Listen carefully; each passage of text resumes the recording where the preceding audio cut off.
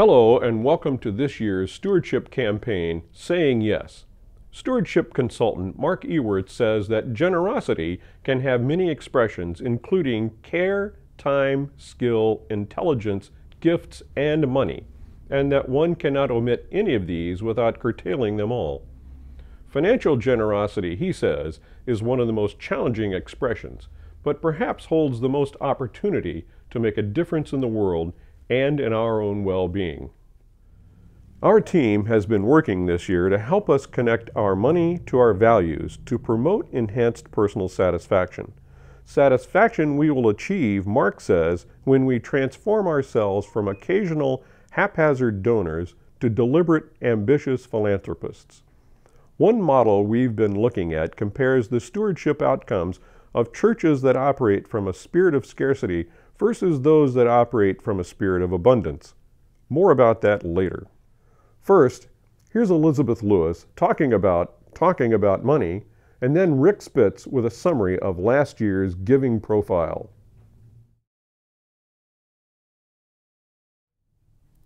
As a former treasurer of the church, I know we have a long history of avoiding open discussions about what money means for us as a church community. I remember lots of talk about paying the bills and balancing the budget, and none at all about our visions for the future of our programs and our church community. We are talking now about how we can each contribute to grow the church and the programs we envision. This is about money, and it is about more than money. Listen to Church President Dave Hudson. We are doing more together than ever before. I see new programs and new opportunities. I see new experiments in RE, in worship. I see more familiar faces and more newcomers than ever before. We are beginning to expect more of ourselves. Financial commitments are one of the things this church needs to fund its expectations, its operations, its programs. We cannot be bashful about talking about money that we need to meet our dreams and aspirations. The hope is simply this, that we remember that financial contributions are part of the story, like time and passion. If we all give as we are able, there is nothing we cannot do. May our vision of things yet to be strengthen and inspire us as we consider our financial commitments to this beloved church community.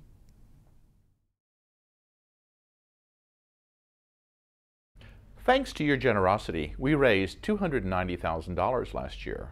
We had a number of very generous members, as well as a record number of people increasing their financial contributions. Many of you began working towards a goal of contributing 5% of your annual income.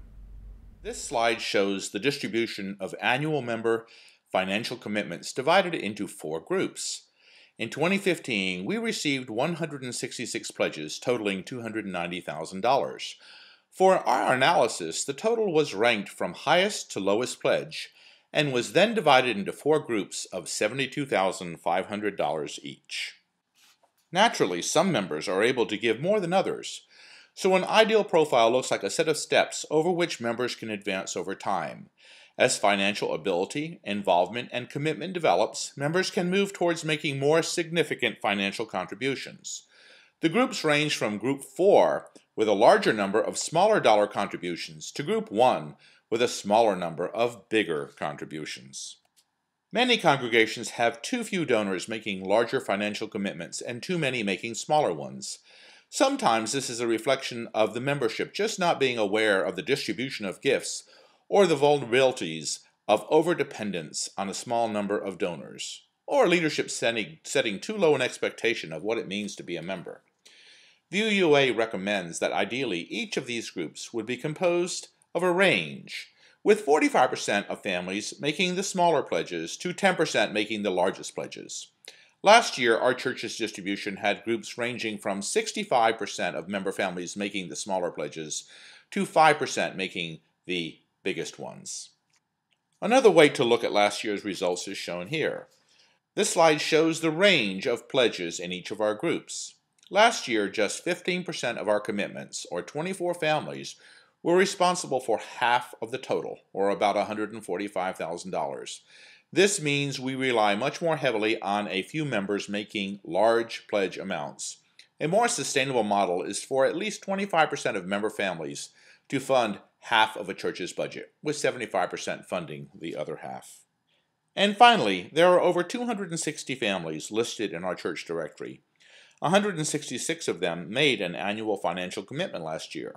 About 100 families in the directory did not participate in financially supporting the operations of our church this past year.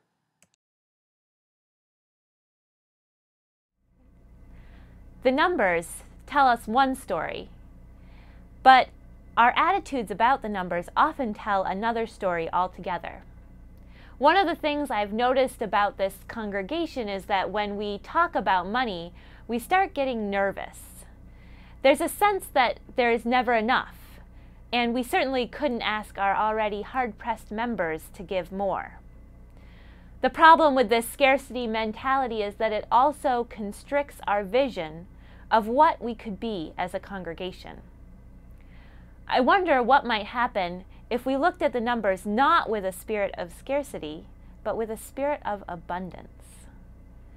What if we expanded our vision beyond the confines of simply keeping our institution going? What if we trusted that the resources to fund our vision were already here, and all we need to do is ask?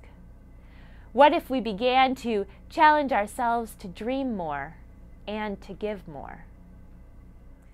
The question we must ask ourselves is this: given the choice between an uninspiring mode of maintenance or an inspiring mode of challenge and growth, into which kind of congregation would I prefer to invest my life and my resources? The goal of the 2016 Stewardship Campaign is to help our church family expand its vision from our current maintenance mode to a mode of abundance. If you've been a faithful contributor to our church, thank you. If you have attained the 5% of your annual income giving guideline, thank you again. If you have exceeded that goal, we especially thank you and congratulate you on helping the UUCN move to the future with an abundant spirit. If you have never made a financial commitment to the church, consider that this is the year you start. You don't have to begin at the 5% giving guideline. In fact, you may want to start by making a $100 donation during the stewardship campaign without making a year-long commitment. Good habits have to start somewhere.